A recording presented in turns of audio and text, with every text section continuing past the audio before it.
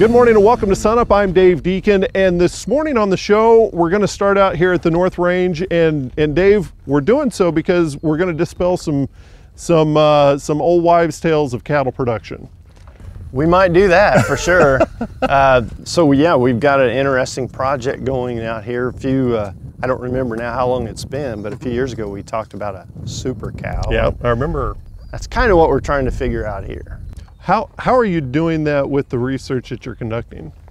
So we, in the previous episode, we sort of defined that cow as efficient, basically from her record, her production record. The piece we didn't have on that super cow was how much does she eat? Now, if we assume that the cows on this project are adequate or really good from a reproductive standpoint, we're trying to figure out if there's any opportunity to increase or improve beef cattle production with an efficient cow that's efficient in terms of forage use efficiency.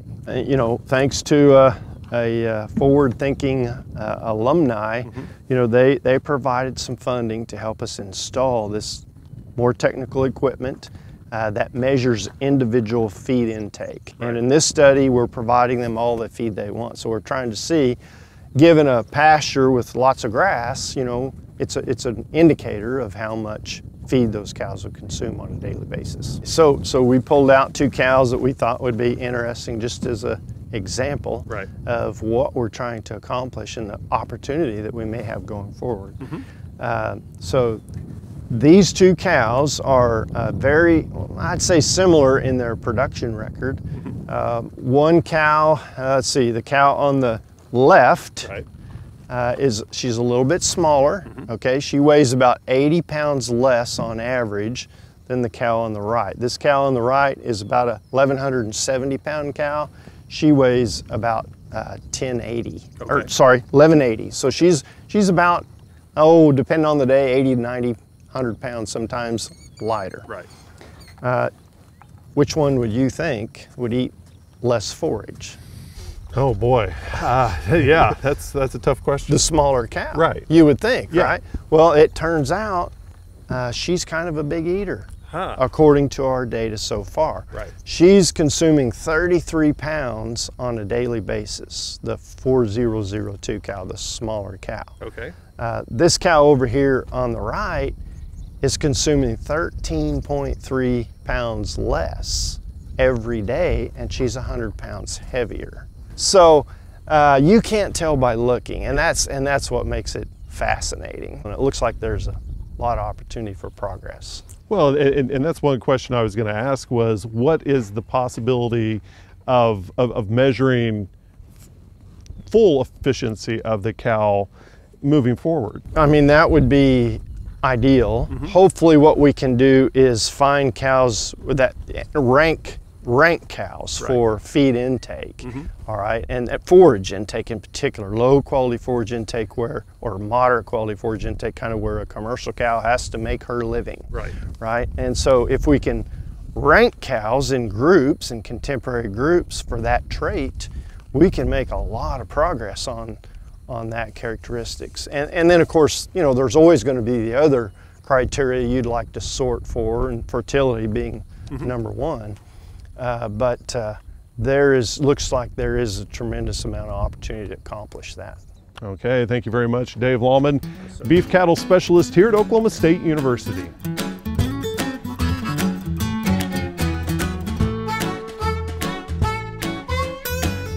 Summer is a very busy time out on most Oklahoma ranches, especially once haying season gets underway. One of the chores that we can't just let fall through the cracks because we're so busy in summertime is checking to make sure that the cows are getting the mineral intake that they need out on the summer pastures. Checking these mineral feeders on at least a weekly basis, I think, is very, very critical. It's especially important if you and your veterinarian have agreed that you need to put out a medicated mineral.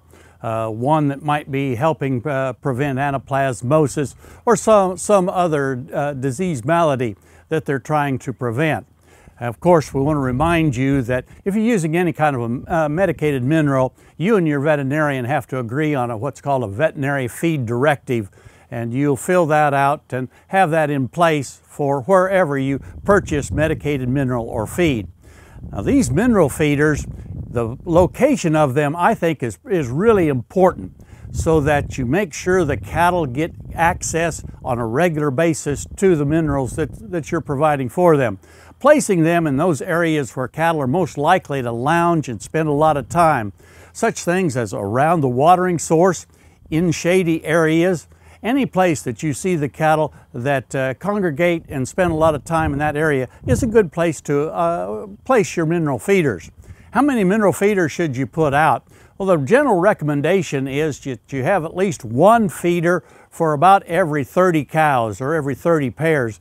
And certainly don't go past about 50 as a maximum in order to get the kind of intake of the mineral that you desire.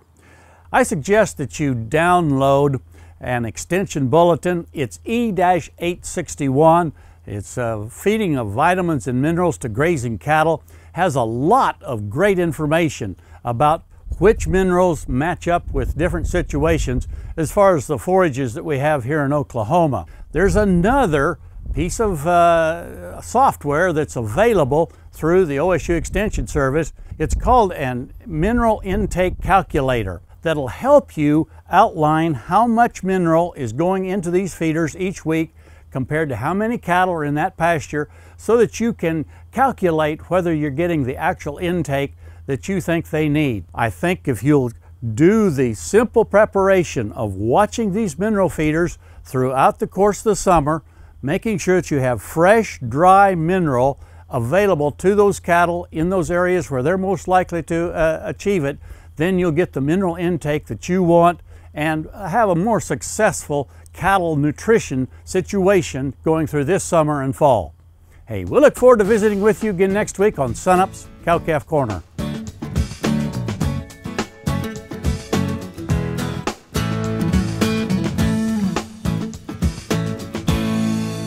Well, all this rain that we've gotten has been great for flies and mosquitoes. But Tom, how's the rain impacted some of the crop pests that we have for our summer crops? Well, time will tell. I'm seeing a little bit of activity right now in these crops with fall armyworm, which tends to like corn and sorghum at this growth stage. And everything's planted later, so we might see some just different things happening with some of these insects that we might normally expect to see at a certain time. You know, we've had a lot of rain, and it's always kind of hard to figure out whether we're going to have a certain if it impacts certain insects or not. But we're starting to get those southern winds coming up, and I'm expecting to see things like fall armyworm come in and be an issue later on. Maybe sugarcane aphid come into sorghum later on. Later on this year, we're going to be really trying to survey soybean around the state to see what's going on with stink bugs. They, according to Josh Lofton and other reports, they seem to be increasing a little bit in their activity, but we typically see them cause more damage later on in the growing season when they're starting to set pods. You and your team have some great events coming up that you're going to be to use to kind of study these problems. Talk a little bit about that. Well, one of them is we're going to be introducing a scouting system for sugarcane aphid this year. So we want to start bringing it out to the producers and let them use it. It's a really fast, rapid way to gauge whether you need to treat for sugarcane aphid or not. You mentioned fall armyworm, yes. And you can actually see some damage right here. Absolutely. So let's just kind of go over an overview of how you can scout and what are some signs that you might have a fall armyworm. Well, a lot of people are going to get concerned when they see something like this because it looks bad. This isn't necessarily the time that you need to worry about fall armyworm or headworms in the whorl because they aren't really causing that much yield loss. When the head comes out and they start feeding on the seeds, the critical things for headworms is that you catch them at the right growth stage when they're small, so that you can get effective control. Now, Tom, you also have a trap that's a great a tool to use to see when flights are coming in and the time when producers might need to start thinking about controlling. Yeah, the key to fall armyworm is that they don't overwinter in Oklahoma, so we see flights coming in from Texas and the Gulf Coast and places like that. So we have a trap that is baited with a scent that attracts males, and we can tell when those flights are coming in. Gives an early alert to producers to be out watching for that insect. The bottom is really sticky and gooey. It's baited with a pheromone that attracts males. They think there's a female in the trap, they come in, they get stuck, and that's the end. But it lets us know what kind of flight activity we're seeing in any given time. All right, thanks, Tom. If you'd like some more information on summer crop pests and fall armyworm, go to our website, sunup.okstate.edu.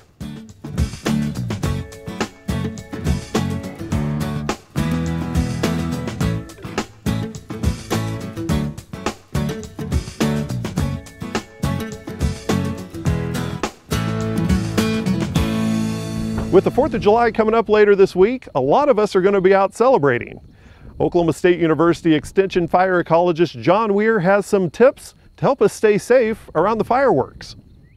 People shooting fireworks, again, try to determine what the wind direction is, where the embers, where the fireworks are going to go, and make sure it's not something that flammable downrange or downwind from that source. Maybe you may need to mow, reduce some of that fuel down. You may need to put some kind of fire breaks in around some of them, if possibility, if you're really concerned about stuff. But most often people shooting fireworks, again, get into an area that is non-flammable, nothing else around it, because again, a lot of those fireworks anymore, they can go quite a ways, embers can go quite a ways, and especially if it's dry and windy, it can be a big time problem. Also, probably need to have some type of source of water, some type of suppression, something on site, so that if something was to happen, you can try to hop on it as quick as you can.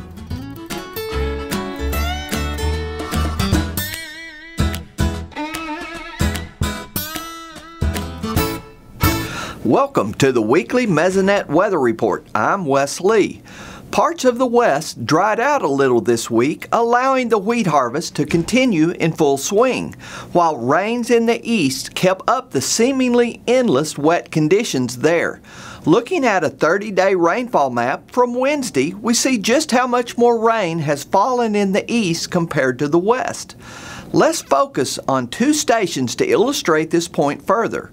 Miami in the east had received 9.8 inches. Boise City in the west recorded only 2.82 inches.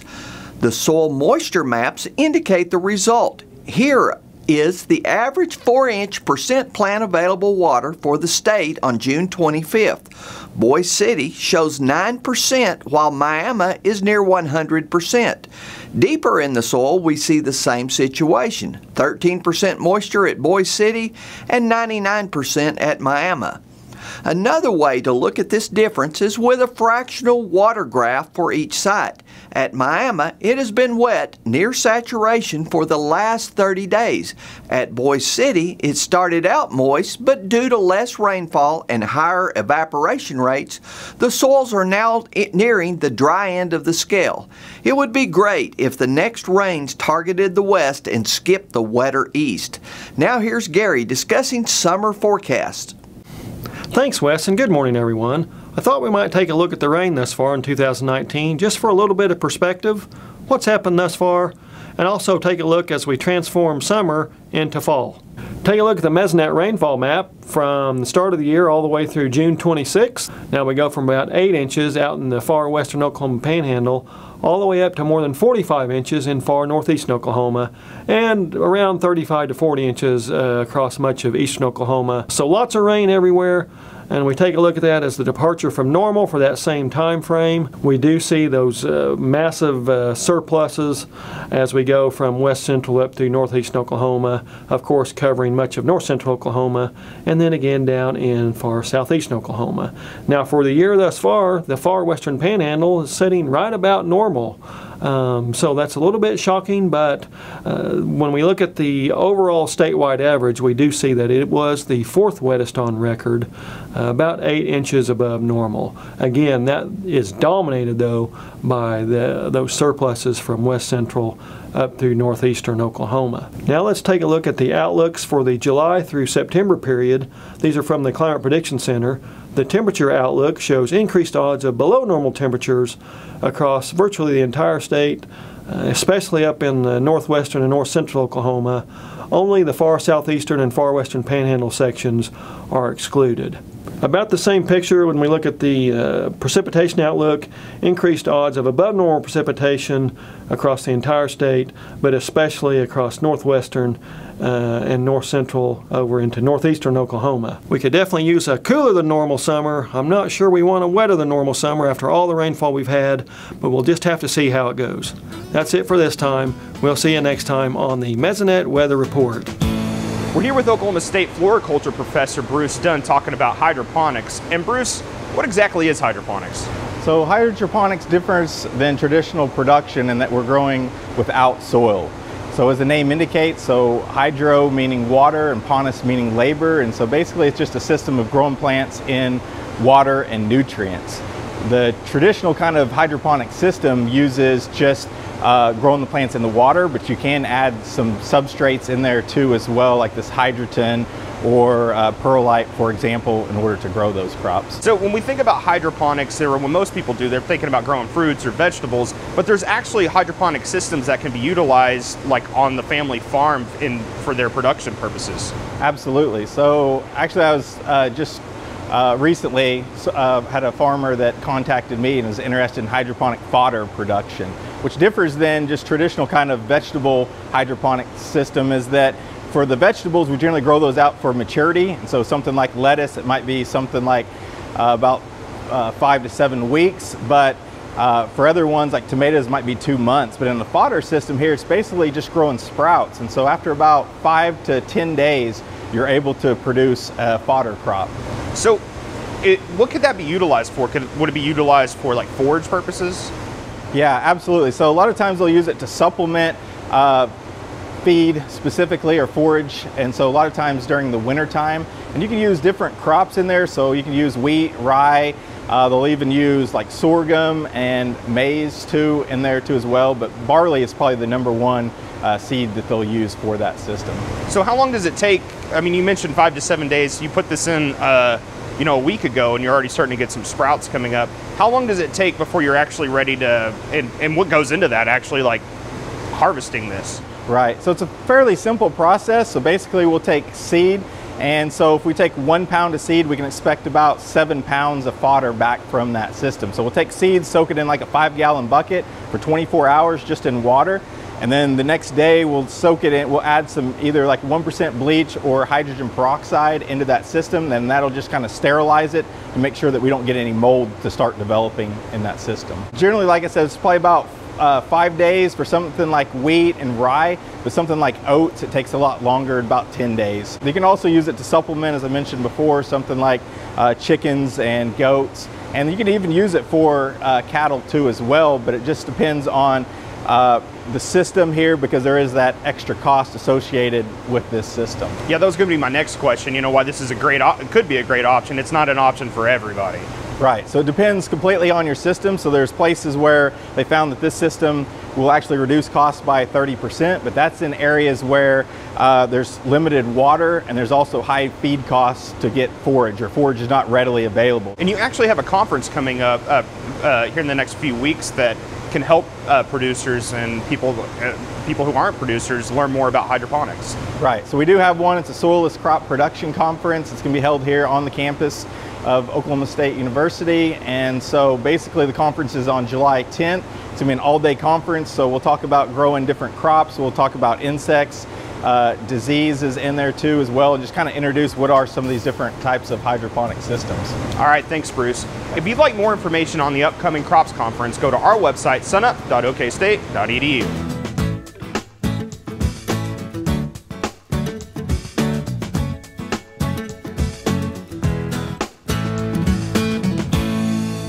Well, the rain stopped for a while, which means that combines are in the field across Oklahoma. They're getting the crop cut, and the combines are starting to roll into Kansas as well.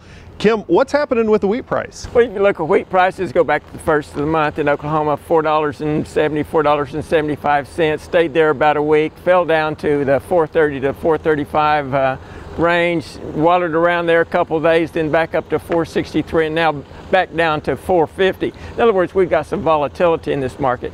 As you look at price and as you look at the markets, I think you've got to look at the situation where soft red winter wheat prices are a 65-cent premium to hard red winter wheat prices. You just don't see that very often. That kind of tells you what's going on in the market.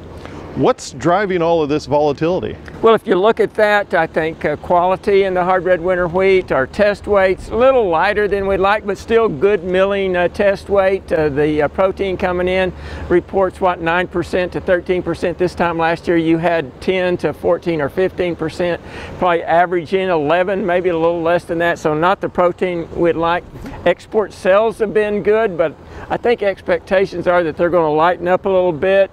I think you've got to take into consideration that between 20 and 25% of the world's wheat production for the 2019-20 marketing year has already been harvested and it's in the bin, and you got to consider what's going on in the Black Sea area. We always do talk about the Black Sea. What are we seeing right now? Well, if you look at Russia, Ukraine, Kazakhstan's production probably a little bit below average. Russia, it's running about 10% above last year. The Ukraine, that's what we don't talk much about Ukraine, but their production is supposed to be up about 10% or 20%, and overall in the Black Sea around 10%. They're going into this marketing year with relatively tight supplies, so where we got a 10% increase in production, we're only looking at a little over a 5% increase in exports. They're controlling the market. The last cargo that I got priced out on FOB was $5.33. That's about $4 wheat in Oklahoma. What does that 20 to 25% that has been harvested, how is that impacting the market? Well, if you look at who it is, it's India. They're one of the world's largest producers. They've got a record crop. They're self-sufficient, and they will export more wheat this year than they normally do. Pakistan, above average production, again self-sufficient. Their excess they'll put on export market. They'll have more to market this year. Egypt, above average production, the #1 importer, which means they're going to import less wheat. And so I think that has a long-term impact on our export potential, and I don't believe it's as good as it was last year. Recently, you've been saying September's kind of that hot shot area that ag producers need to be looking for to sell their wheat. Are we still going to lean towards that? I'm leaning towards that because look at what's going on in the Black Sea. Right now they're already harvesting, but it's not coming in. Their main crop comes in that August time period. It hits the market late August and September for shipping, and as that Black Sea wheat comes on the market, they've got an advantage to us both cost-wise and location-wise, and when theirs hits the market, our export demand goes down, goes lower, and our price goes down. I think the quality product is tight enough so that if we lose Black Sea this year, and there's a potential, not much, but a chance, then we could see a $3 or $4 increase in prices. Man, that'd be nice. Kim Anderson, Grain Marketing Specialist here at Oklahoma State University.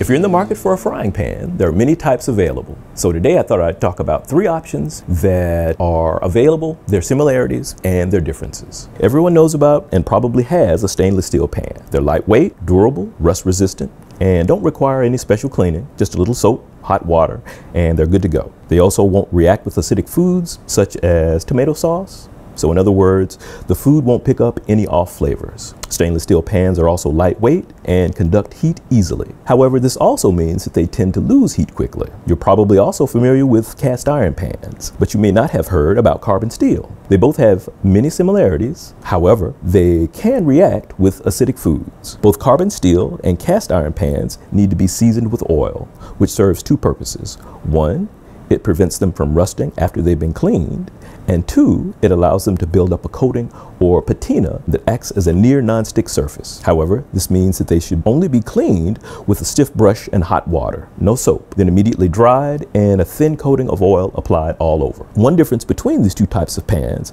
is how they're made. Cast iron pans are made by molten iron being cast or poured into a mold, while carbon steel pans are made from large sheets of steel that are pressed into forms that take the shape of the pan. This difference in manufacturing also affects the look and feel of the pans. The surface of cast iron tends to be more rough and irregular grain, while the surface of carbon steel tends to be much more smooth. However, the biggest difference between carbon steel and cast iron is that a carbon steel pan will be lighter than an equivalently sized cast iron pan. So the next time you're in the market or shopping for a frying pan, hopefully these tips will have been helpful. For more information, please visit sunup.okstate.edu or visit fapc.biz or download the FAPC app.